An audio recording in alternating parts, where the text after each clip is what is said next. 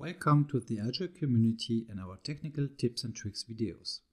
My name is Sebastian Perusat, Director of Community and Senior Engineer.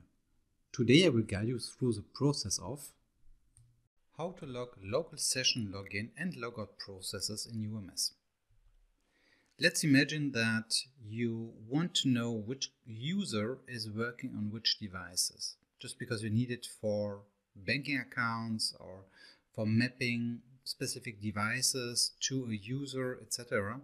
We have a process called user login history, which was misleading because some people thought it was only meant for Windows devices, but not at all. It's meant for the main session that we have in IGEL OS, so Citrix, VMware Horizon, AVD, and RDP. Just in case I forgot to mention it in the main tutorial, it's also covering the automatic Kerberos. So if you log in into the Active Directory by using IGEL OS, it would be logged there too.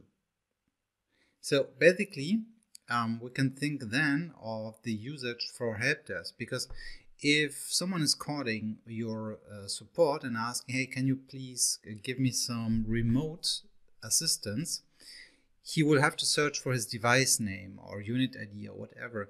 And if he has his name, which is pretty obvious he should have, he can just give it, and the helpdesk user can search for it inside of the UMS console. Then monitoring, I'm not saying that you have to survey your users, not at all, but let's imagine that you have some automated tasks happening on devices where no one is really working on it, but you have an Active Directory or Citrix Logon happening. Then you can monitor when your user went logged off because of some failures, etc. Like in every tutorial, we are looking at the Universal Management Suite, also known as UMS.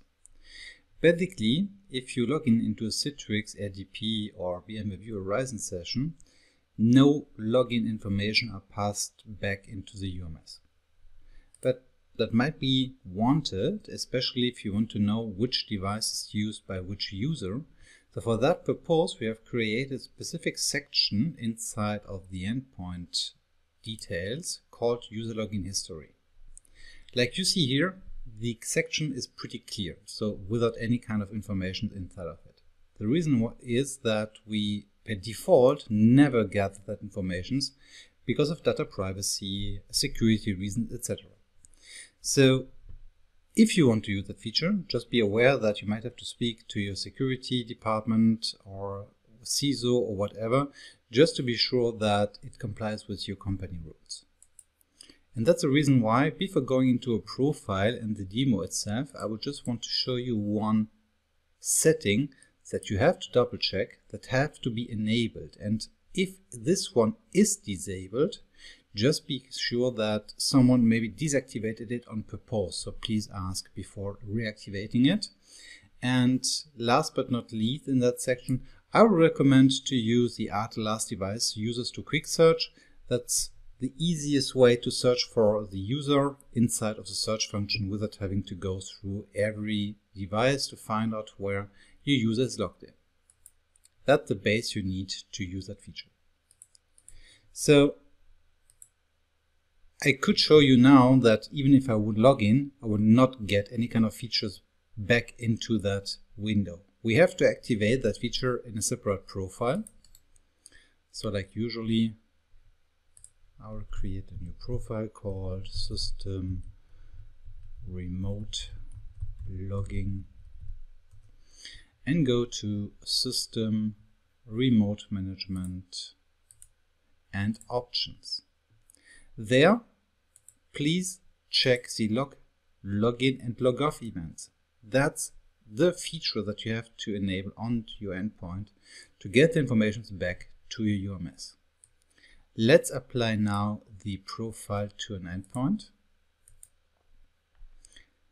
Let me switch to the concerned device, confirm that the settings have to be used, and now I'm opening my Netscaler session that is configured by an auto login. So I'm not even seeing which kind of user I'm using. Okay, and just let me open an app. Here we go. Okay, Perfect. So now let's log off. Yes. Now let's come back to the UMS, and still you don't see anything. In that case, I will just try to refresh my screen, and we should see the username and login time appear. Here we go.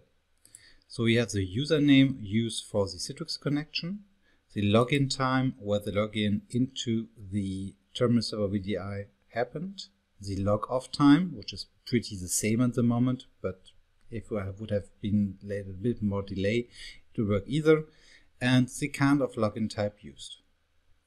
So since I used login mode, which is on Netscaler, I don't have my domain appended, but if I would have been in the company and just use the full qualified domain name, I would see it here with an @ and that's the way how you can get the information back to the UMS. Just in case, because it isn't mentioned such clearly in my opinion in our documents, we will cover there every session which is related to Citrix, but with a native application. So if you're using a web browser instead, it will not be logged. That's pretty important. It will cover the self-service and the stop browse feature. It will cover the RDP session. It will cover a VMware View Horizon session. There again with the native client, not with a web browser. And on the last hand, the AVD, so Azure Virtual Desktop application from Microsoft. Thank you for joining our technical video session. All links mentioned in this session are available in the show notes section of this video. You will find more technical content and other videos on igelcommunity.com and IGEL Academy learn.igel.com.